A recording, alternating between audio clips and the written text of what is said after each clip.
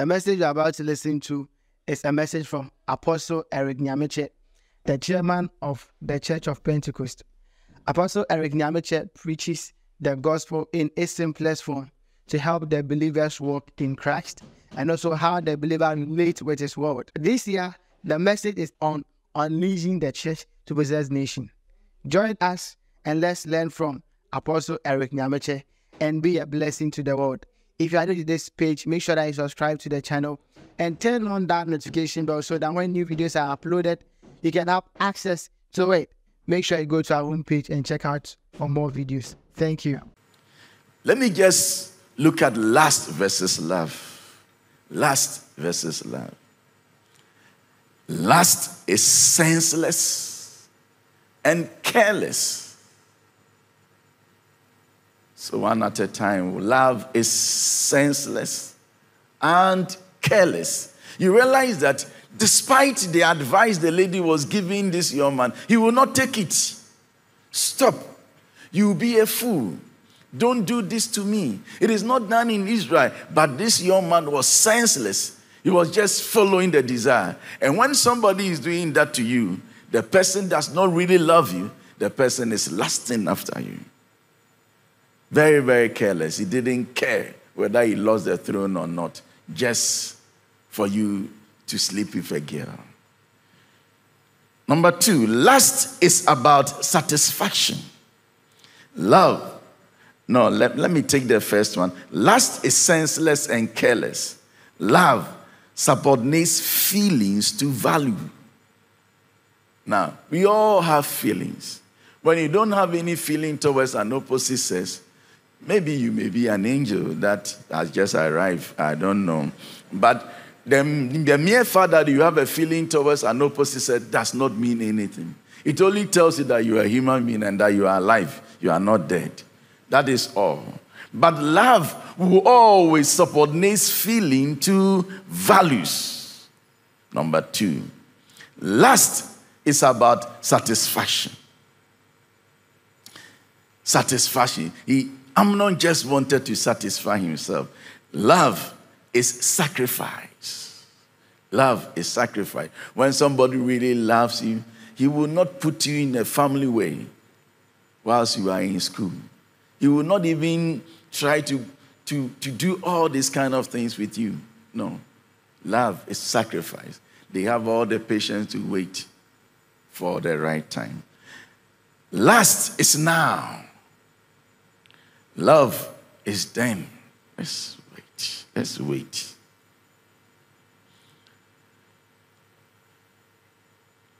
Lust is insistent. Insistent. Now, sometimes when you have some affection towards this lady, and in 12 midnight, every second you want to be testing, then what you are going through, you are becoming Amnon small. Yeah. That is not real love. It shouldn't be that insistent. As for this lady. And sometimes when people want to marry and the parents come in, try to intervene, say, oh, please wait, I'm not comfortable. You say, it's one mama, why not? I mean, who will go and bury you? Wait. See, when sometimes these things are not real love. It is just a getting love. Getting love. Getting love. Lust is insistent. Love is patient. Lust torments. Love is peace and refreshing. Lust torments. Love is peace and refreshing. Lust cannot be trusted like Amnon. When you see that somebody is lusting after you, don't hang around that person. Especially when the person makes some one or two advances and you know that this young man or this lady is interested in me amorously. Don't be hanging around those people. You can't trust them. Don't. When a lecturer makes some advances towards you, don't be frequenting the lecturer's house. When a young man touches you at the wrong place, don't say, oh brother, stop. No, say stop. If you listen to the language Tamar used, there was exclamation mark. She was serious. Her voice was strong.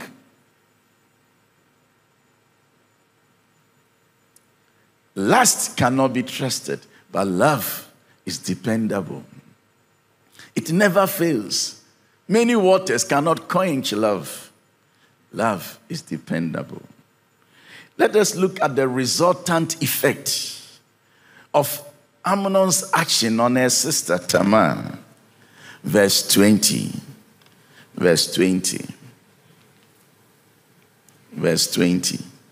Her brother Absalom said to her, has Amnon, your brother, been with you? You see, because of the action of her sister. So Absalom saw the sister and he could read into what has gone on. Be quiet now, my sister. He is your brother. Don't take this thing to heart. Now, my interest is the last sentence. Shall we read together? And Tamar lived in her brother Absalom's house, a desolate woman. Can you imagine? This beautiful girl, now a desolate woman. She wasn't able to overcome that thought. And she is now depressed. What say? Where will her beauty be? She will not enjoy the kind of marriage that the king's daughters will enjoy. She lived there a spoiled lady. That is the resultant effect of Amnon's action. How could Amnon do such a thing, such a wicked thing against her own sister? The answer is simple. His friend is the answer. When we talk about a friend, we mean person attached to one another, a feeling of affection or personal regard. Such persons give assistance or support to one another. So that is a friend. We attach to them and then we give support. Such is a friend. Proverbs 27 verse 9. Perfume and incense bring joy to the heart, and the pleasantness of a friend springs from their heartfelt advice. The pleasantness of a friend springs from their heartfelt advice. So a very good friend gives pleasant and heartfelt advice. So we always want to hang around with our friends because we talk and they also talk to us. That is friend. See, Amnon's problem, all that has happened is because of Amnon's friend. See, Amnon thought it hard to do anything to her, and he would have stopped because there was no way, it was quite impossible. So eventually he would have stopped. But he had a friend called Jonadab, and Jonadab was a very subtle guy. When he thought of the father, the king, and the implications on the kingship, he would have stopped. But he had a friend called Jonadab. Jonadab was a shrewd guy. See, Amnon had training. In fact, the father has taught all of us that how can a young man keep his way pure? Says by moving according to the statutes of God. The father is a great teacher. And Amnon himself, he knew that he had training. Otherwise, how would he know that such a thing cannot be done? Why was it impossible for him? Why? Because the father has taught them. And so he would have stopped anyway. But he had a friend. He never became the king of Israel, though he was the rightful heir to the throne, because he had a friend. He went to the premature grave. In fact, after 2 years, Absalom also killed Amnon because of the sister.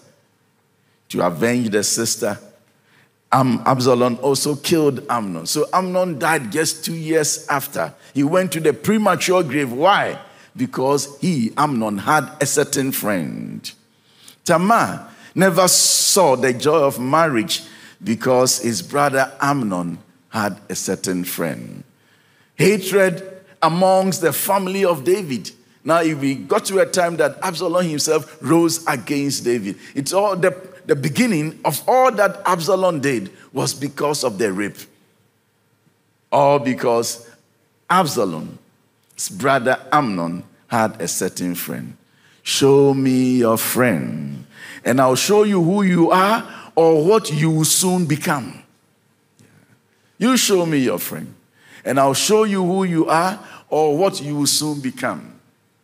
If your wife's best friend is this divorcee,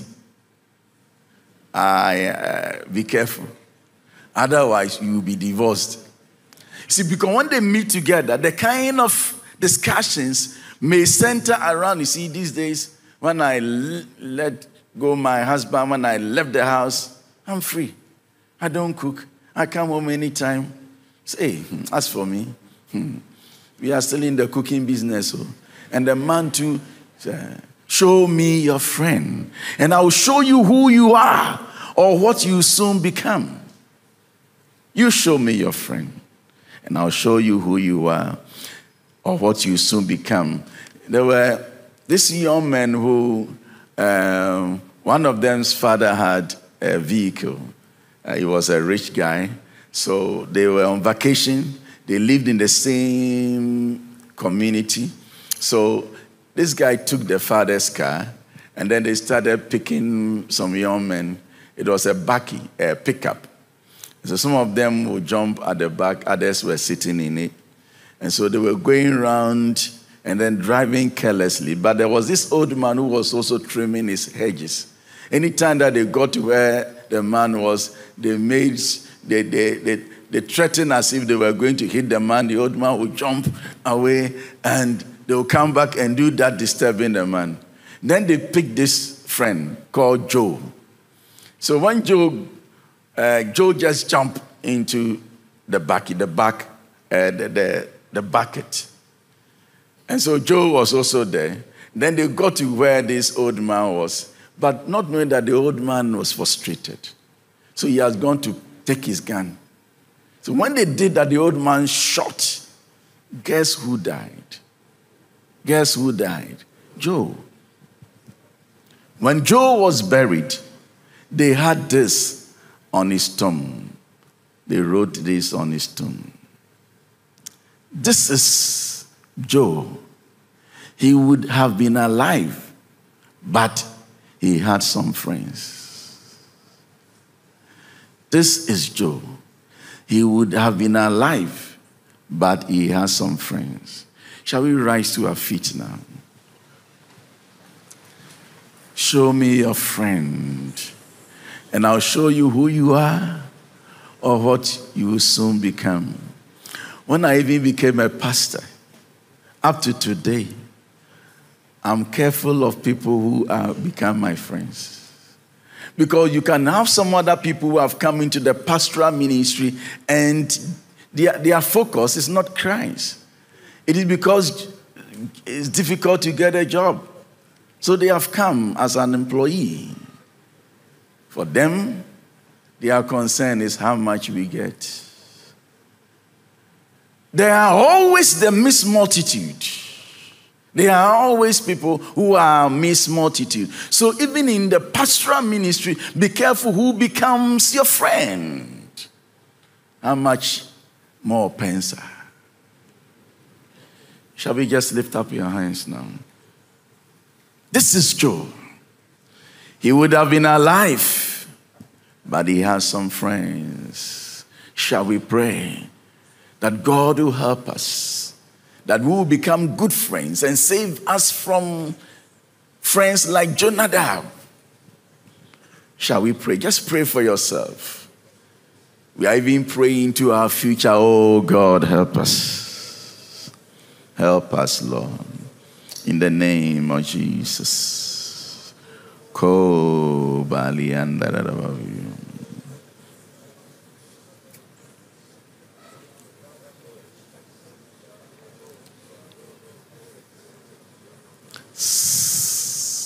Amen.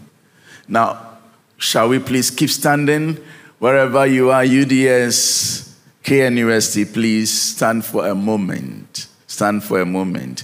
Proverbs 18, verse 24. We will take Proverbs 18, 24, and then we will sit down. One who has unreliable friends soon comes to ruin, but there is a friend who stays closer than a brother. If you have friends like Jonadab, you will soon be destroyed. But there still are good friends who stay closer than a brother. So the life is not only about Jonadab, there are also Jonathan's good friends who saved David. So we need to look for the Jonathans and the Jonadabs. Shall we please sit down?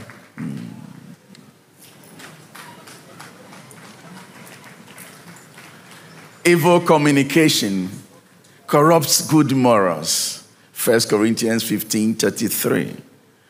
Bad friends will take you out of the church. Bad friends will take you out of the church. Pull you out from your home. Bad friends will ruin your career.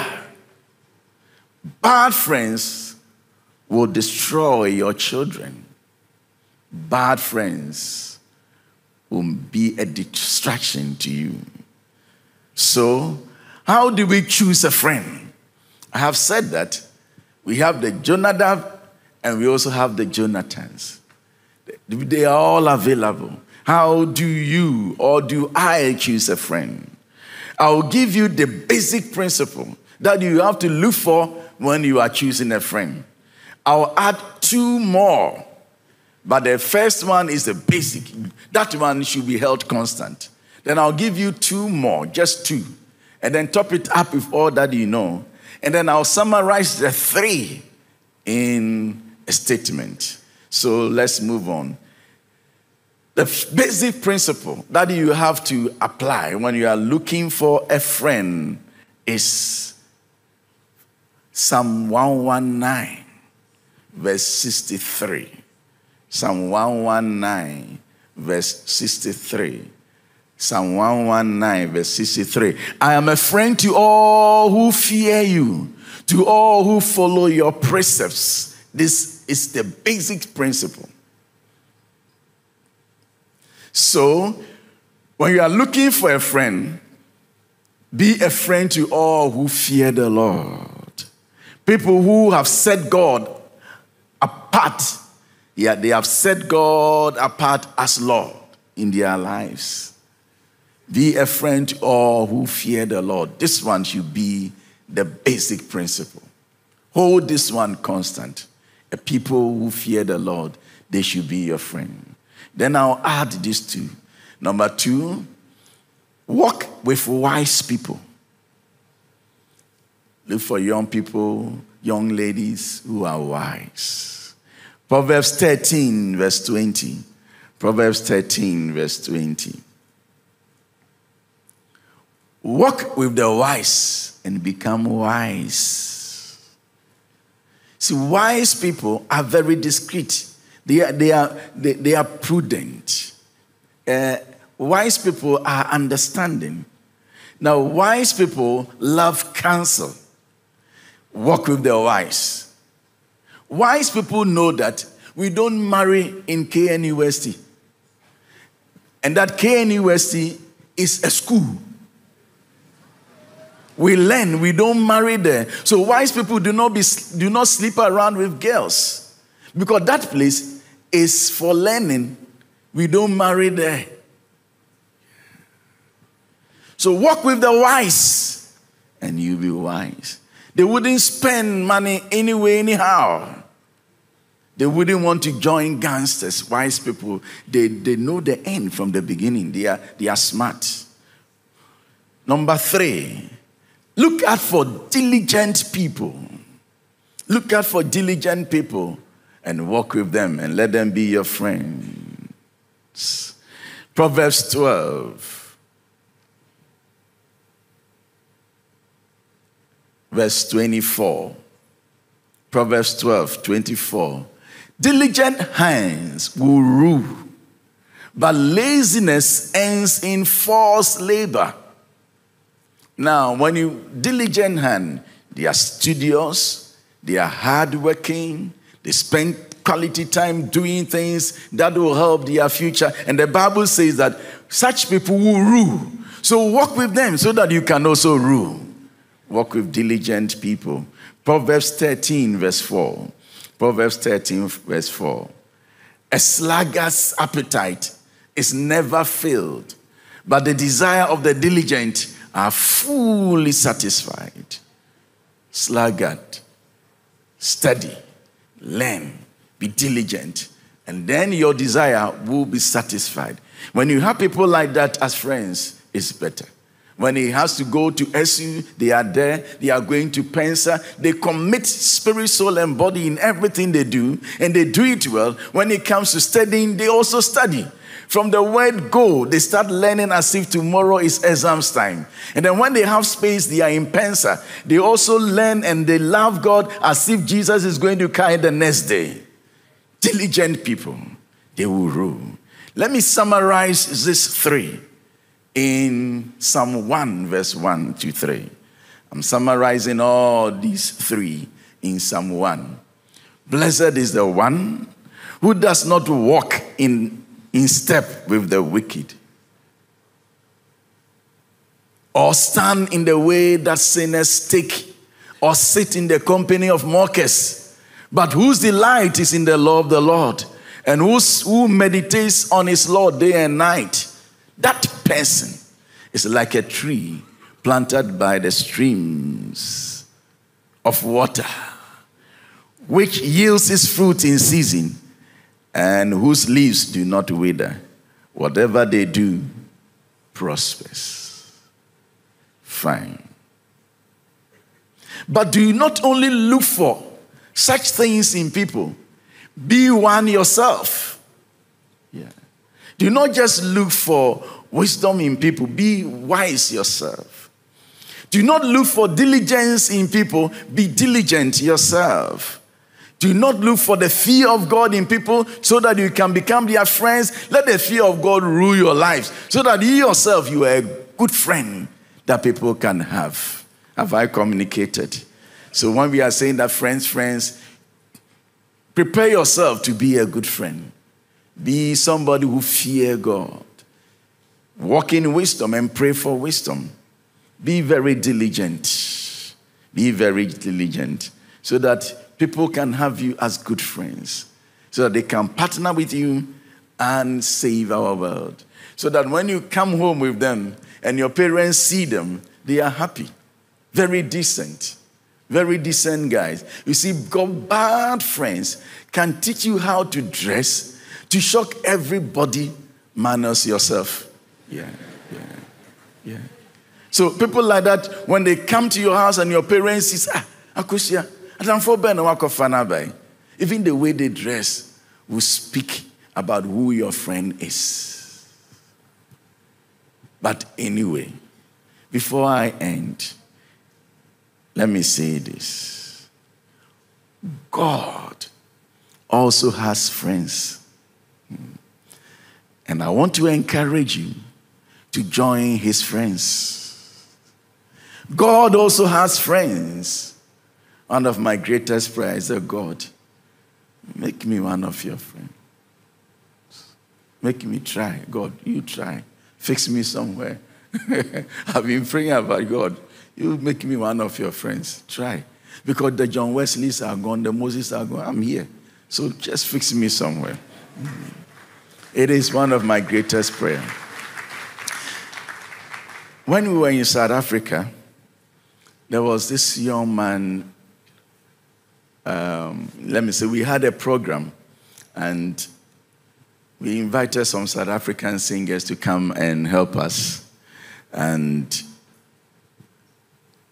when they were leaving, this lady said he's had a message from the Lord. And so he asked somebody to come and give me the message. But the message was simple. And that God says that he loved a certain young man in our church. So, the church that I am a pastor, God loves somebody but not me. And then they mentioned the name. In fact, the name she had, she mentioned it. And this is a South African, and this one has a typical Akan name. But she mentioned it. And then when I heard the name, and I checked it with the human being, I could feel in my spirit that this prophecy, this word is true. That guy was, yes, a deacon. And he loved the Lord. He has never been praying in church. He's not led a prayer meeting. He's never preached before. But one day when we were building, I went to the site one afternoon. And I saw him around. He was there alone. I said, what are you doing here? He said, the day we'll finish this building, I'll be glad. We were just at the 14 level. And he is saying that the day we'll finish, he'll be glad. He's left his job. It was break time, and he has rushed to where we are building. When it comes to offering, he will work very hard and give us some good money. He wasn't the richest, but he will give good money. And so when I saw him that day, I realized that he loved God. And he loved the things of God. But I didn't know that heaven loves him. From that day, I started repenting small. Say, God. See, it's not about the pastor. It is about a certain person and a certain heart. You see, when people are just doing anything, don't join them. Because the eyes of the Lord goes through and flow the earth. He's looking for a certain person. And let it be you. So that you will not just be a friend of somebody, a good friend like Jonadab saving the Davids, but a friend of God. 2 Chronicles chapter 20, verse 7. 2 Chronicles 27. Our God, did you not drive out the inhabitants of this land before your people Israel and give it forever to the descendants of Abraham, your friend?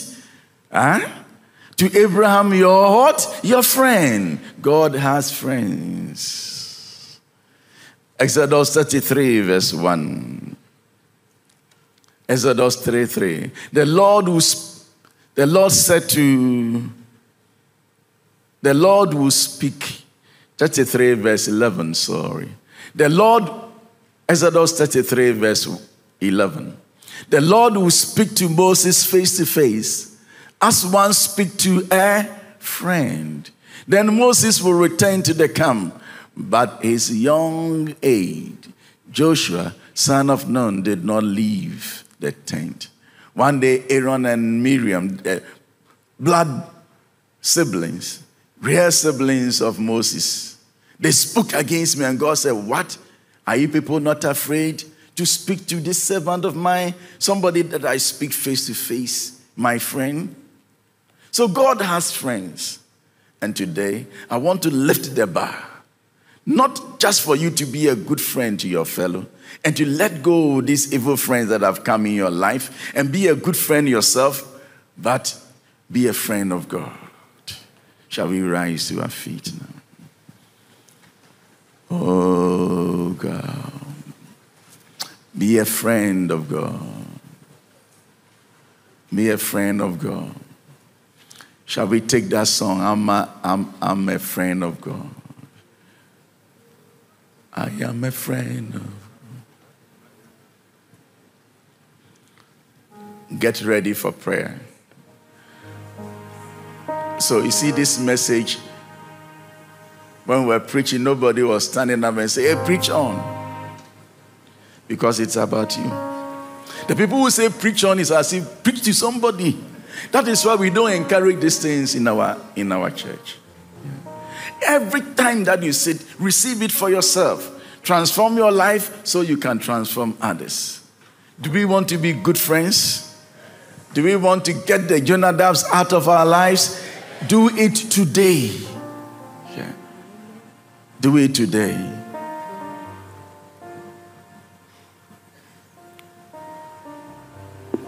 When Jonah was in the belly of the fish, in Jonah chapter 2, verse 8. Let's read from the King James, Jonah 2, 8.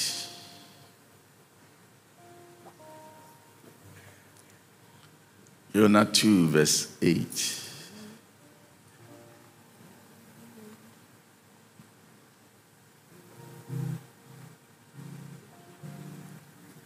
They that observe lying vanities forsake their own mercies. Give me the ESV too, let me see. Those who pay regard to vain idols forfeit their hope of steadfast love. Then give me NIV, 1984 NIV. Okay, let me take this one. Those who cling to worthless idols turn away from God's love for them. I like this one. Now, my brother, my tall brother, come.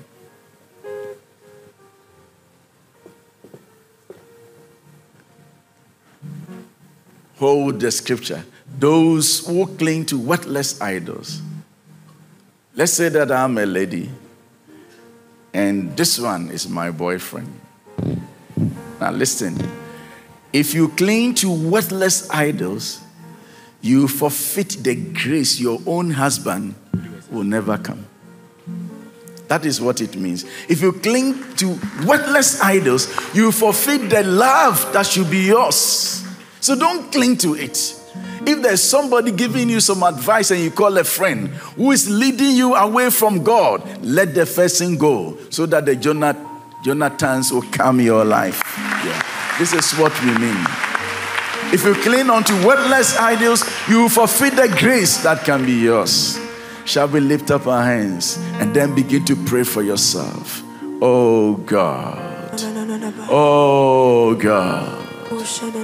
Let me be a good friend. Grant me the ear and the wisdom to be able to separate the Jonathans from the Jonadabs. Shall we pray together?